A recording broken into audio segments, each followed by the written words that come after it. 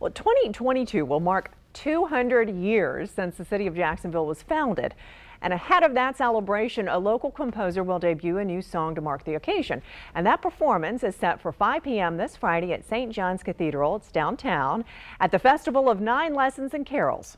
Composer Byron Adams told our news partners at the Florida Times Union he was born and grew up in the city, singing in the choir at St. John's and attending Episcopal School and Jacksonville University. 200 years. Wow.